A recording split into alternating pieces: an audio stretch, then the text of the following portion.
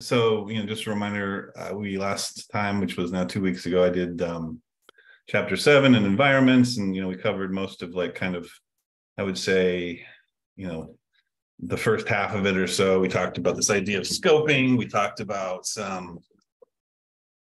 this idea of different environments and parent environments, and having names and value bindings, and and so without going into all, and also we talked about super assignment, which is instead of modifying something in the current environment, we get to modify it in the parent environment. And that was one of our first references to this idea of a function factory, which I'm excited to learn more about that. But so and also we learned that super assignment doesn't create a variable. It just modifies the value. We talked about that. Okay, so anyway, I think we finished. Okay, so basically where I finished last time was this idea of special environments, and basically they talk about two sort of types of special environments: package environments and function environments.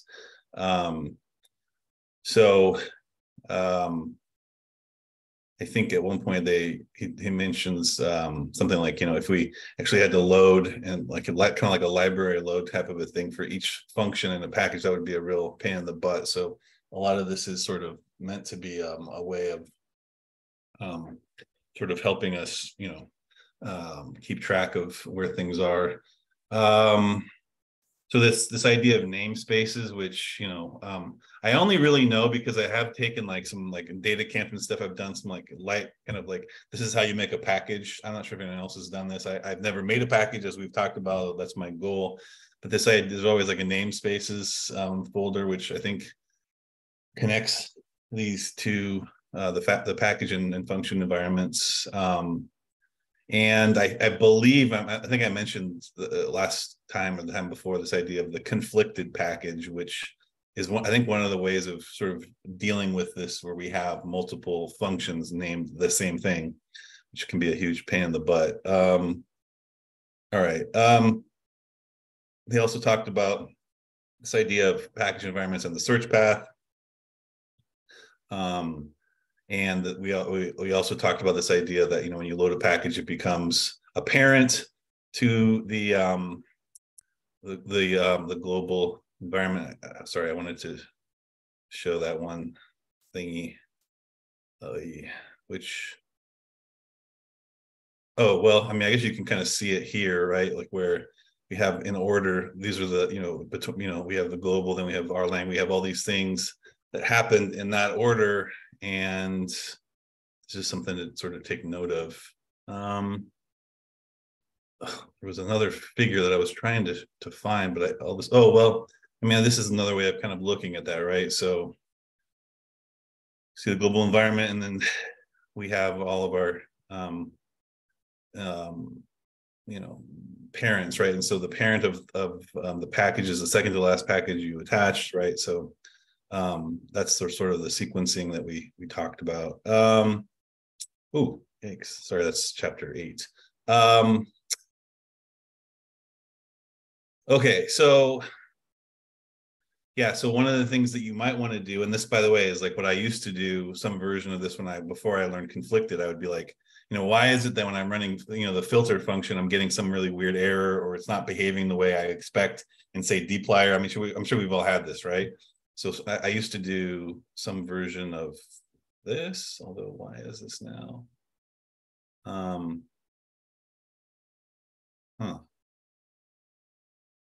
Make sure I ran this.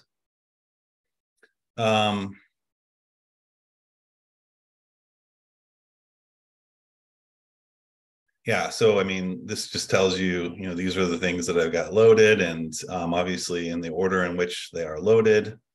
So just actually hold on. So make sure I'm understanding this. So the last thing we loaded was the rlang package, which makes sense, right? Because I made a call to the library, and then so all these other things are already I'm assuming these things are already just like loaded in the environment, sort of when you open a pro. By the way, I am doing like an R project file, so maybe that's sort of standard. I don't know if anyone else had any thoughts about that, but another way to do this in the book they talk about is this is a little fancier from the Erlang package, and the only difference is well, it just kind of looks, like I guess it's more like a list, whereas this is just a vector. I don't know. Yeah, it's going to depend on a couple things. Like, I mean, you can modify like your .r profile. Like there's a file called .r profile that you could like automatically bring in like, packages. So it's going to be different depending on if you have a customized setup for that. But you're basically right. Like it's starting with the empty environment, and then it goes into loads in base. And I'm not necessarily sure what auto loads is, but then it brings in methods, data sets, utils, up all the way up to the global environment. Right. So yeah, you had that part right. It depending on what these are, though, it's going to depend on what your setup is. But yeah, I think you nailed it right on the head. Do you do that? Do you modify your own R profile thing? Because I read about that, and I have like a bunch of like things that I've tagged to like get to, but I've never done it. Do you do that? Yeah, I change a couple things. I'm actually writing a blog post about it. Oh, dude, can you put your blog in the chat? I want to follow. I mean, yeah, I have always like wanted to write blog posts, and I actually have started to write a bunch of blog posts on things, and I just never have. And so I'm like, yeah, I'm trying to get more content going, but there's an example that I've kind of pulled from, and I'll send this one. It's not done yet, so I'm still finishing that portion of it. It's probably going to be in another couple of weeks, but it's off of this one, and it kind of talks about like. I'll send it to you. Go ahead. Yeah, I'll drop it in the chat for you. So this was by two people. It talks about like setting up like dot files. So Ron might be familiar with like dot files and everything, but it basically talks about your dot. Part of it is the .r profile and how you can kind of set that up. But yeah, I mean, that's something that you can do to influence your search path, right? So you can influence and that's just for your session, right? And so, but I think that's important though, because when you're developing a package, one thing you need to consider, especially when it comes to this and namespaces and how those how those naming conventions work and how environments work, is you don't necessarily know what landscape your package is going into. You don't know what your user, so you don't know what their setup is. And so you have to have some convention environments to make sure that you can keep those things separated or at least flagged to know when those conflicts are happening. So, yeah. True. Oh, and then this was one of the quiz questions. How is search and ENVs different from ENV parents? I actually didn't even run this, so I don't even know, but does anybody know the answer? So this is search underscore ENVs. This is, this is ENV parents. I can't remember. I think it has to do with the fact that the parents go back further up or something. I can't remember now. All right, let's see. Oh yeah, it goes up one more further up. That's what it is. Oh, and it also has it also includes an empty environment at the end. Yeah. Oh, wait a minute. So there's no. Oh, I see. So you're saying, okay, in this case, you're saying, give me all the parents of the global environment. So don't even include the number one. All right. Okay. So it's just basically like, you're not including the entire list of environments. You're saying relative to the global environment, what are the parents? Okay, that's good. So next we get into this idea of the function environment. So where we bind the function to the current environment and is used for lexical scoping, which we've sort of talked about. We also talked a bit about closures. Is that, by the way, is it closures or is it closure? I've heard different things. Have you heard anything? I've only heard closure. Closure. Okay, good. Yeah. One of the things I didn't really get, like, so the functions that capture or enclose their environments, I didn't really know what that meant, other than like, what is it, like capture and enclose means it's like, self-contained, but I don't know. Basically, I mean, just the fact that when you create a function in R and many other languages, Not only does the function has attached to it this environment that it was defined in, right? So we can remember what those things were, as opposed to some early languages which would use this, not lexical scoping, but rather dynamic scoping, where it wouldn't capture any environment, and whatever those variables happen to be at the time you ran the function, that's what they were. So. Wow. Yeah, that's heavy. Does that go back with the idea of like the first class functions or something idea? Like, yeah, it does indeed. Like a true first class, like, or a language that has first class functions would enclose their environments, right? There is no ability to transfer variables outside of environments or not, right? Are you talking about like other languages that are? I mean, do we talk about first class functions in R, or is it more just like a kind of like a? Yeah, we did during the functions chapter, I think. Did we? Oh, okay. Yeah, sorry. Right. I think it comes up again. I mean, I've kind of read ahead a little bit, but then I remember coming across like the idea of like first class functions, right? And first class languages that exhibit first class characteristics. I'm not sure the exact term. I don't know if there is one, but yeah, that's close. That's good enough. Yeah, something like that. So like, I think it's like a bring over from like other languages. Most people are used to them called closures, but they're also known as functions. So it's like a synonym, I guess. Yeah. Okay. Yeah. So one of the things that they mentioned was every namespace environment has the same set of ancestors, which kind of makes sense if we're talking about these like parent ideas.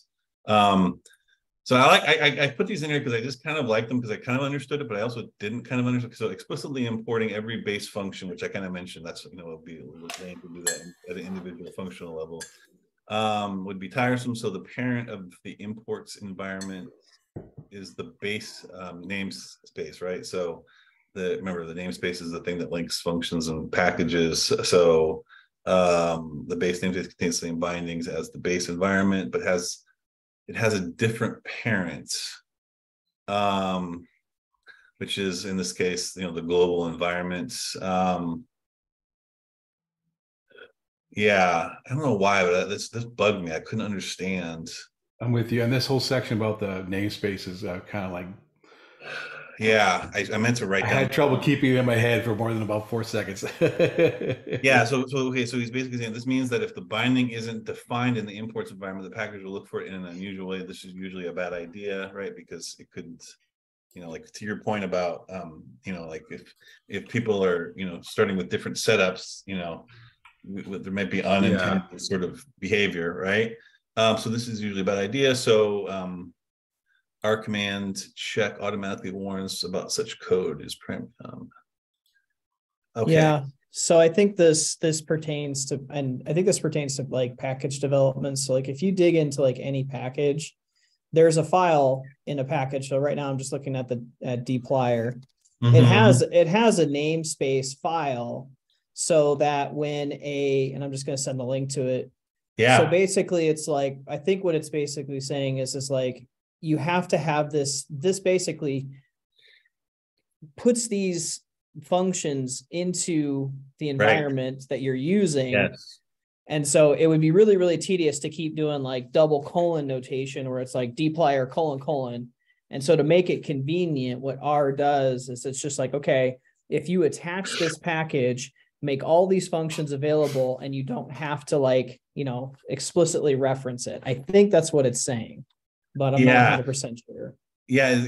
What's interesting though is okay. So like, I'm like, I'm still kind of learning about S3 stuff, but I think it's this whole page, by the way, you all can see this, right? You can see like, yes. Okay, good.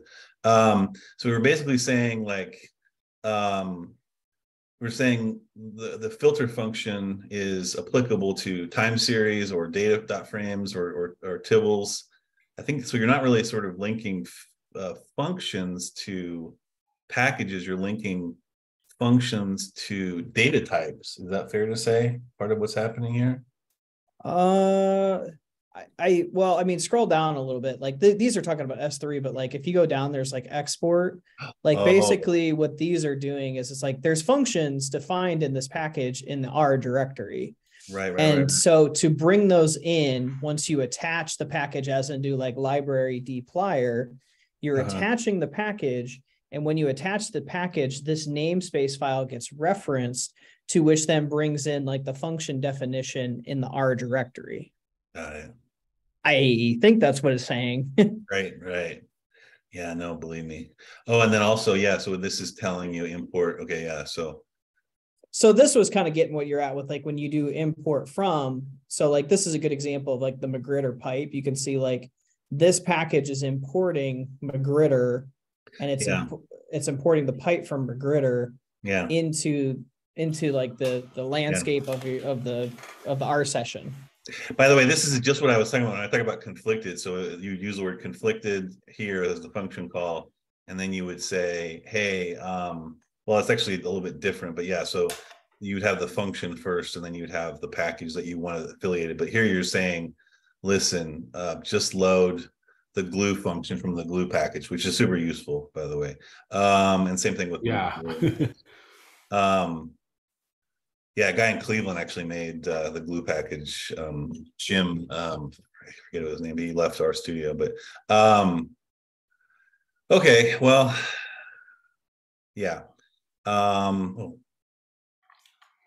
Okay, yeah, I guess it kind of makes sense. I'm still getting there. Okay, and then they talked after a package, or excuse me, function environment. We talked about execution environment, which we've kind of alluded to because we talked about a little bit like, once you run the function, it kind of like, it resets itself. I think we've made reference to that. So, so like once the function is completed, the environment will be garbage collected. I like that. So, yeah, and so one of the things that we can do to extend this idea of the execution environment is here. So you can explicitly return it by having this current sort of current underscore env function as a way of maintaining that. That's what I understood. I don't know if anyone has any different things, but and then the second way, I guess one of the things I was trying to think is like, why would I want to do this? It's the same old thing over and over again, right? Why the hell would I want to do this? Can anybody help me here? It's like I don't know why I'd want to extend execution environment, but then again, it's well established that I'm on the struggle bus with some of this stuff. So any thoughts about why? The only thing I could think of was just experimenting and trying to understand how R works. Otherwise, I don't know why you'd ever do that either. For that part. Now, the second example about function factories, then I can understand it. But yeah, that seems to be like a key. Which is actually a whole chapter in the book. So if you don't understand function factories right now, chapter 10 will. Yeah. The way to go. Yeah. So yeah, and I didn't fully understand this idea. So basically, he talks about using the plus function factory. Yeah, so you're basically saying, okay, make a function that takes a function as an input. Yeah, this is it's hard. That's going to be an interesting thing to learn, but I'm still kind of out to sea on like how to make sense of that. But that's something I do use quite a bit of function factors. Like if I'm doing a simulation, I like a function factory that'll generate the simulation function, but then it still needs to be called with specific arguments for that particular simulation I want to do. Yeah. That way I can call it with different arguments and not have to keep all those same arguments over and over again, just the few that are changing. Usually the one that's changing is the number of, simulation iterations or something, but. Yeah. So then they talked about call stack. So now moving on from execution, which is, yeah. So this idea of call stacks, which I guess it kind of, this makes sense to me. Like, when we learn about functions, there's always this kind of nested idea. So I'm assuming like call stack has something to do with the nesting or the sort of interrelatedness of these various functions. And so, yeah. So, and also, wait a minute, why did it? Yeah, there's a reason for this. Oh yeah, because of this doesn't work. So they talked about trace back as a way of sort of looking at, sort of like, okay, where are we going wrong here, right? So we have, this, the F, function gets fed into here. But then of course we have these other things taking over for that. And we can also do this lobster way of, it's obviously it's reversed, but it kind of gives you like the same kind of thing. I don't know, like I was a little bit on the struggle with this too. So we basically have two pieces, which is that, when we execute a function, it creates two types of context: the execution environment, which we just talked about, which is the child of the functional environment, and this idea of the call stack, which is, I guess, just a way of like representing the interrelatedness, like I'm doing here, right? Like I'm showing hierarchically and start at F and we go through H, right? Yeah, execution order is the way I kind of think of it. And I think of it as like, I really think the call stack is important for debugging, because part of debugging is knowing that something's wrong. The second part of debugging is knowing where it's wrong. And so the part of knowing where it's wrong is that call stack, because the call stack will walk you through the functions that got called. Right. And so you can better identify, okay, where is this? You are better off being able to identify where the problem is happening. And so, and it's nice here because the two that he shares is like traceback is like the base version of the call stack. But then with Lobstar, the CST, it makes a little bit more intuitive sense because it's doing it in like chronological order rather than from like top to bottom. It goes from like bottom to top, and it's just easier to read. Like the stop is the last thing that happens, and yet it's the first thing we see in the traceback. Yeah.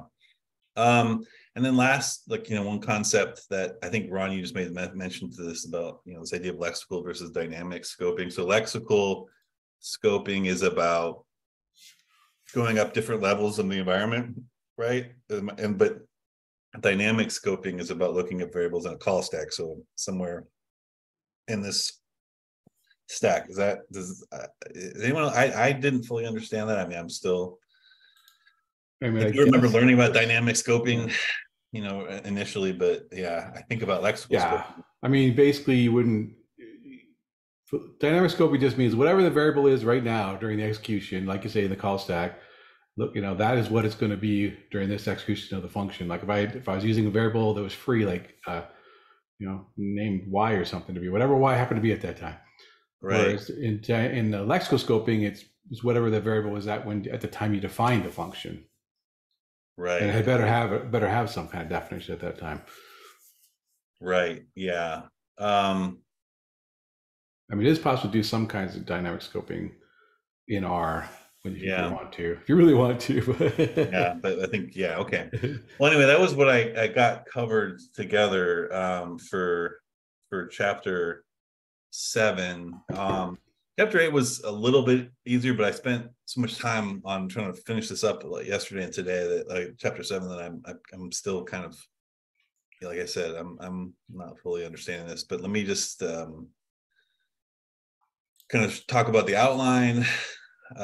This idea of signaling conditions, right? And so what are conditions? Conditions are things that are going well or properly or not properly or erroneously. So we'll talk about things like try and suppress messages and suppress warnings and stuff like that to kind of allow us to work through them without getting stopped by them or getting messed with. I will say that, I don't know about y'all, but when I am trying to do some kind of Porto thing or whatever, where I'm trying to load packages in a Porto file, a lot of times I will put that suppressed messages in front of stuff because I'm so sick of R trying to tell me oh, hey, we did this thing for you. It's no, stop. You can do that with the code block too, like messages equals false or something like that.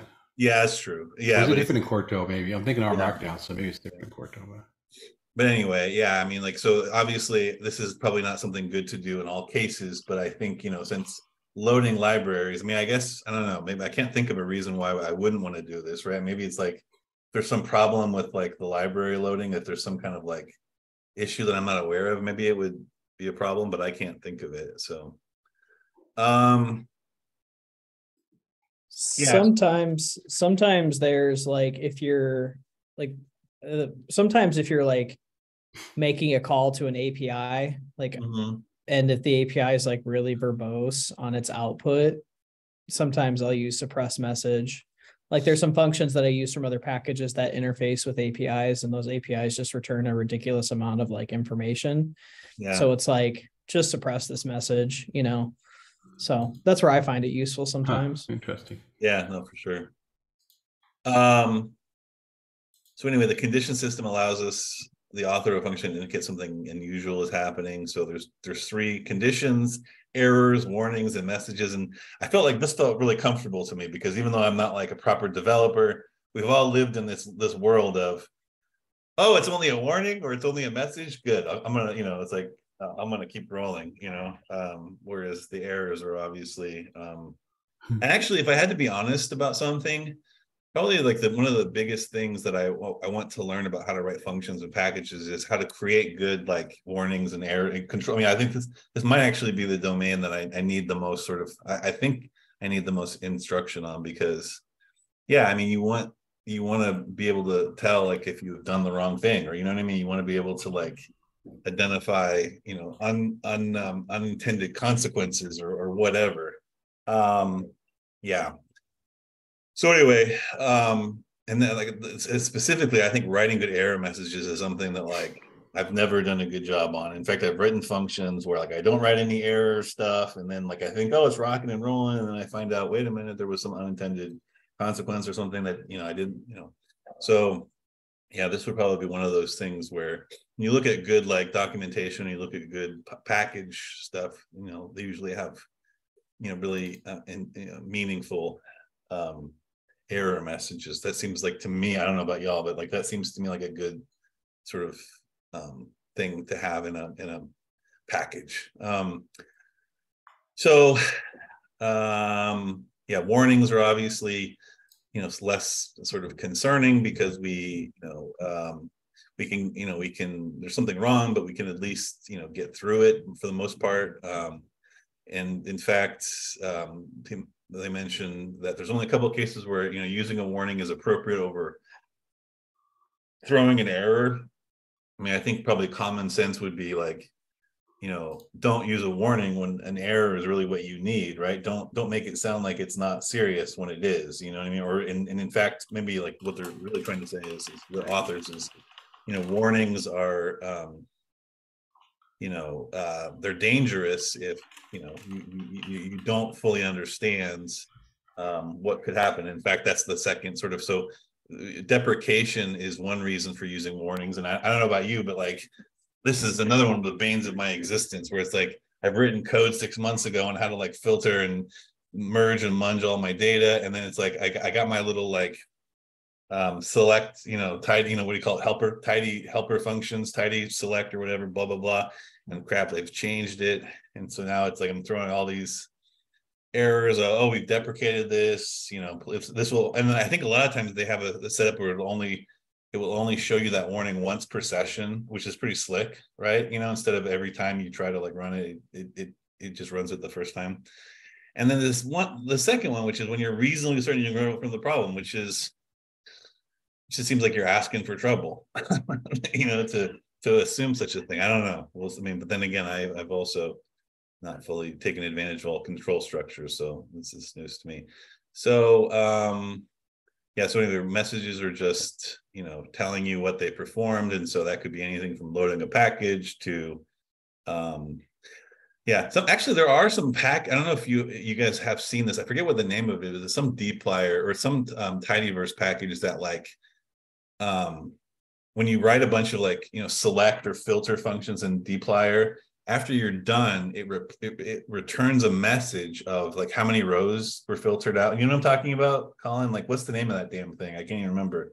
But I used it one time. Yeah, I can't remember what it was, but the issue that I found with it was it was just too verbose for me. Like, yeah, because it would just clutter. Like, it's that idea of messages, and they even mentioned in the book was like, yeah, you can do messages, you can do warnings, but like if you have a lot of output, they just get lost in the shuffle. And that's what I felt happened with that package. But what was that called? It was like summary R or some summary R or yeah, I'll see if I can do some digging around in it for it. But yeah, I've used it's not that important, but I guess I just meant like the whole purpose of that package is to do messages, right? I mean, that's all we're, it's just taking what you do and telling you, hey, we did this for you. I mean, I will say this, I used it for one thing where like I had to go through like 6 months worth of like data, at the hospital, and man, there was just so many different like filtering and like subgrouping and like, identifying of this. And so I thought it was really interesting because it was verbose, but at least I had it like in case, like a year from now, I'm like, how many people got filtered out? I can just they'll just leave it there for me as a way. They also talk about like a fourth control structure, which is just this interrupt, which, we're all probably familiar with this, it's just, pressing escape or, control alt, whatever, C or whatever. And yeah, so those are all sort of control structures or whatever. I don't want to take over the conversation, but I want to kind of go back to the idea with the idea of the summary R or whatever it was. Yes. Like it kind of goes back with the argument in the book again, which is like, hey, you should be using errors over messages. Right. And what I was thinking is, the summary R package, I'm sure there's a utility for it, but I'm sitting there thinking like, if you know the structure of your data, it should just be an error, right? Like, well, maybe not. Maybe you don't always know the structure of your data, but like, you don't, yeah. Like, so for example, this example that I'm talking about is like, we're trying to look at like every migraine patient seen over like a 5-year period. And, there's also like weird, like exclusionary, inclusionary criteria. So there'd be like a section where I'm like, okay, remove everybody that only came to the clinic one time in a 5-year period. Right. And so I'll create some kind of like, function call where I'll be like filter and then, I mean, another way you could just do it is you don't have to do the messages. You could just create like, the to be filtered out people as a separate sort of data frame and just, use descriptives to kind of tell you, okay, this is how many people. I mean, it depends on what you want to do with it, I guess is what I'm trying to say, but. Anyway. Yeah, because I was thinking is then why wouldn't you just use a test that like, there's like, because then what you would have is basically if that test does not fail, then your code keeps running, right? But if it fails, it would be an error. But I guess I could understand where you come from because sometimes you don't necessarily know. Yeah, you want some summary information outputted. So I guess it just depends on your use case, I guess. I think my use case, man, I think what you're talking about is you're talking about cleaning a sort of design study that you kind of have expectations of. This is how many people and this is what they should look like. And what I'm saying is I'm in like this murky hell zone of like, okay, let's try to figure out like what's a usable sample, in this big murky data sets. But I think your point is absolutely correct. Like if I was doing your way, I'd want to have it be like a test, and have it fail if I'm not meeting those if my expectations aren't being met. You know what I mean? But exactly. What I was doing was just like, man, it was like, this big amorphous kind of, and this is a common thing in like observational research where you have existing data that you just, you need to kind of clean through. So anyway, yeah, they the next thing is ignoring conditions. This is another one of those, like, why would I do this in real life, other than like, if I'm just trying to like work through like some, a function to try to figure out what's problematic about it. But, try as a way of ignoring errors. And we've already talked about suppress warnings, suppress messages. So like if we were to create this, this function here, which by the way, I didn't put the previous one, which was if I just had, forget the try, it was if I remove the try and just had log X, it would just throw an error, right? But if we do the try, even though this is totally whacked, this isn't appropriate log, it still does this, right? So it still tries to apply this. Yeah. Does anybody know what it's treating A as? Well, it'd be a character, right? You can't take a log of a character, right? It has to be right, but it's giving me excuse me, it's you're right. I'm sorry, I'm totally spacing here. Right, so it's throwing the error for that, but then it's giving me the 10, right? And so yeah, you're right. I'm sorry, I was I was making this more complicated than I needed the way I was describing it. You're right. So this part, it tries it throws the error, but the part that can run still runs. Now, why you would want to do that, God knows. I just can't even imagine. I mean, I guess, like you're trying to, like, I mean, this is obviously a pretty trivial piece of a function just to have the number 10, but maybe there's like a whole other set of calculations that you'd want to do that are independent of the log X part. So you'd be like, okay, there's like A, B, and C parts, and like this is the A part here, and so this is throwing an error, but the B and C or whatever the other parts are at least working, I guess. I don't know. I kind of came across this because I guess this is one direct application of what I've been kind of working on is like, so part of my job is we do some forecasts for some things. Right. And so what I've been thinking about is, well, because there's a lot of steps within it to do like a forecast, like you have to check a lot of assumptions and, do a lot of data exploration, which is just creating a lot of plots. Right. And then you create your model. But, in the forecasting space, like if you're doing like a simple ARIMA model, you can just do an auto ARIMA and it will just figure out the model for you. Right. And so what you could do is, you could still like have a function that's going to output like a list of different objects, like plots, assumption checking, so on and so forth, model output. But what happens in a case where an ARIMA model won't work? Yeah. So what you could do is you could force the try on the model fitting, but still get the summary information, like the plotting information to get outputted in like a list object. So you just like subset out that list. I don't know. I was just kind of thinking of it when you said that, because I was like, oh, this would be a great opportunity, because if you're auto fitting a model, which you shouldn't necessarily be auto fitting a model, but depends on what you're trying to do, I mean, depends on what you're trying to do. And like, if, I have a lot of different like models that I need to create, so I can't necessarily check every single assumption. So It's just like, well, maybe if I just force it with try, I can still get that summary information, but then if it errors out when it's doing like the model creating the model, then, I just go dig into that object. But that was just what I was thinking you could use it for. Yeah. I think we're learning the biggest lesson of this whole group is going to be like figuring out use cases and figuring out ways of, because the way that it's applied, I mean, the way it's discussed is pretty abstract in the book. And yeah, I mean, a lot of these functions are trivial, you know what I mean? Where it's like you have, the function is just log X and then the number 10 underneath. It's like, yeah, I mean, how often are you going to run into that as like a thing, but as we get more into this, and I do want to spend a little bit of time next week because I didn't get all the way through. There's some examples that I kind of wanted to try that I just wasn't going to have a chance to do that. So anyway, this idea of handling conditions, right? So this handling is just another way of temporarily or supplementing or overriding the default behavior. So try catch is it's basically like the I guess it's like try, but it returns to the context from where try catch was called. So this was, they talk about try catch as being like the good way of dealing with errors, right? Whereas messages and warnings are like with calling handlers. So so basically, like, with the second function, you're we're sort of returning the context where the condition was signaled, which is kind of what you want with messages and warnings and whatnot. And then also another kind of thing, like they made reference to this idea of exiting handlers, which is just handlers where once a certain thing that you're looking for happens, you kind of are you exit the code once you've reached that sort of condition. And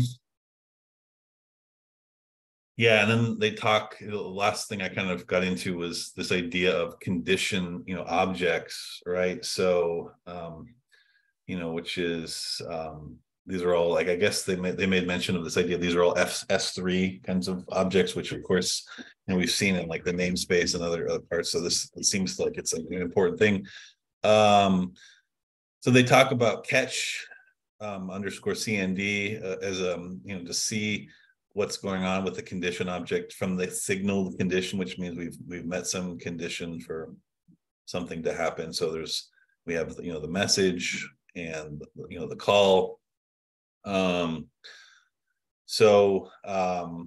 yeah, so like this was one example of I had something profound about this that I saw. So conditions also have class attributes, which makes them S3. So right here we have a function called message, which just basically returns there,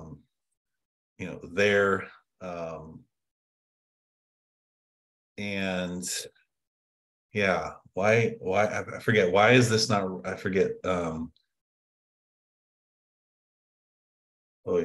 had a total brain fart here. So yeah, I'm trying to remember, like, why isn't this being run, or why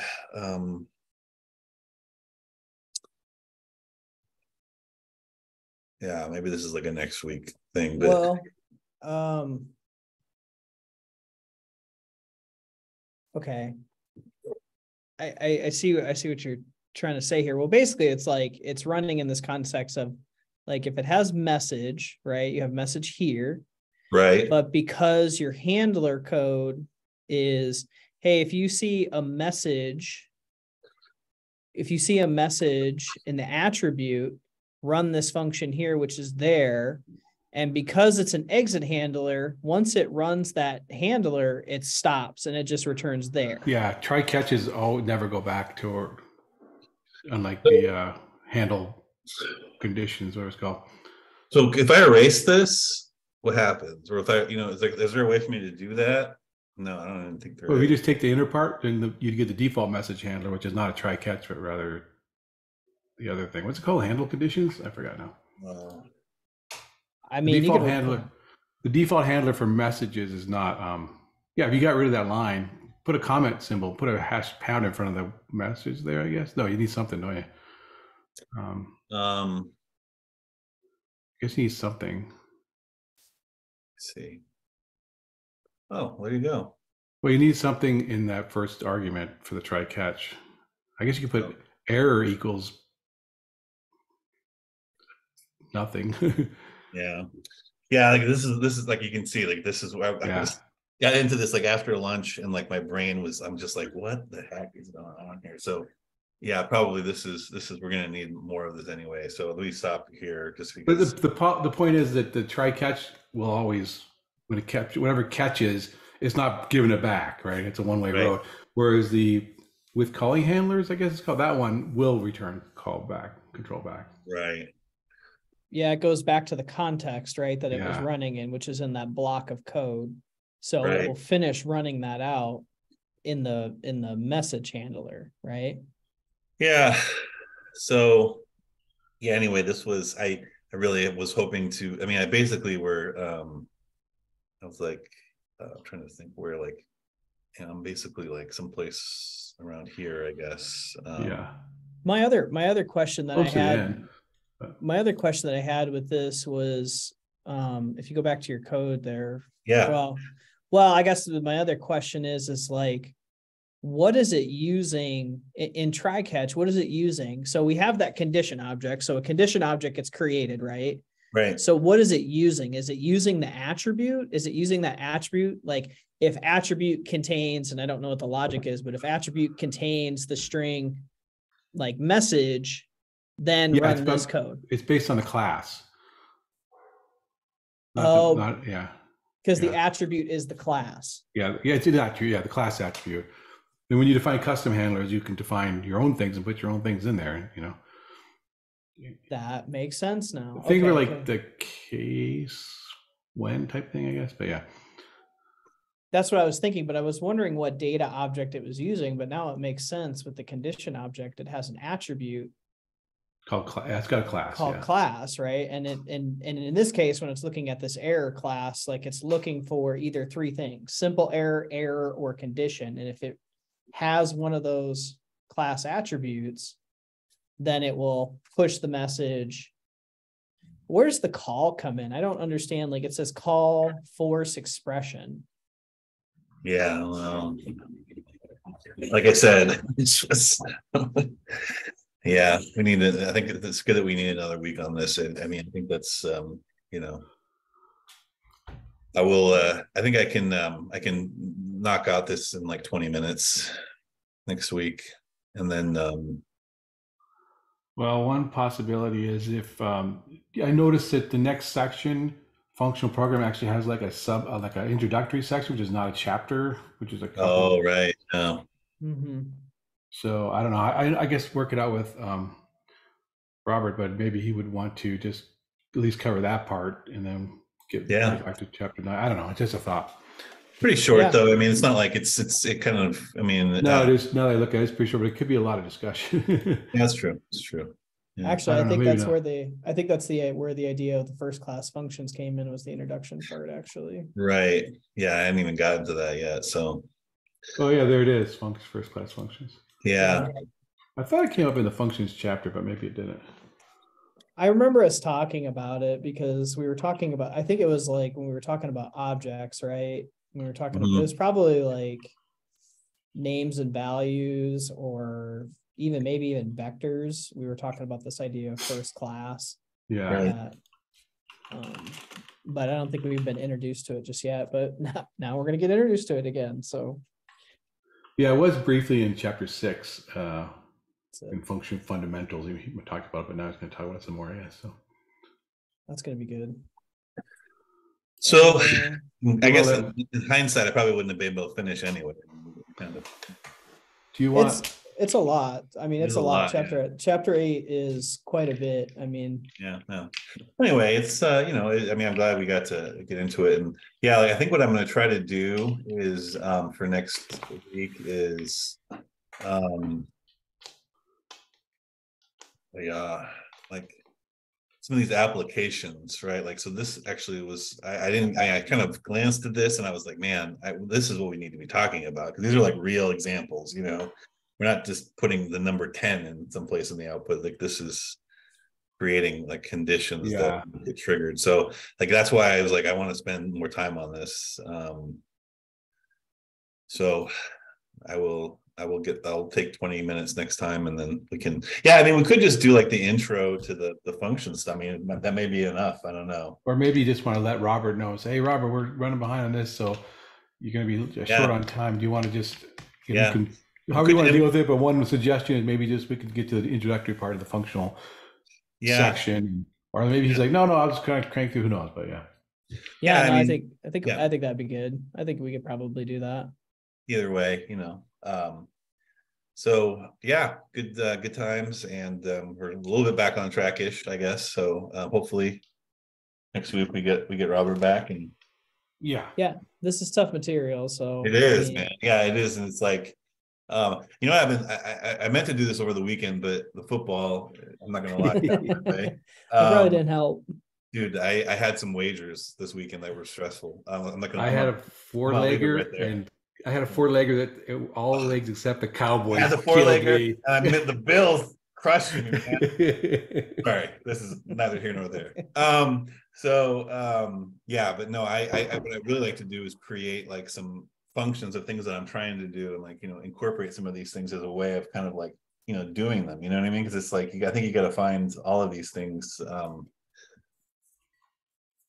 You gotta find ways of using them, because it's like. Otherwise, it's just your understanding is so abstract. I don't know. Like, that's my thing. So, yeah. Yeah. The struggle is like with the error handling. It's like, how much, like, right. Because it comes down to the fact of like, and Hadley talks about this. I can't remember where, not in the book, but somewhere between the idea of like use R versus develop R, right? Use R, you're using it more for interactive analysis. Develop R, you're using R to create tools for other people. And so it's like the error handling or yourself.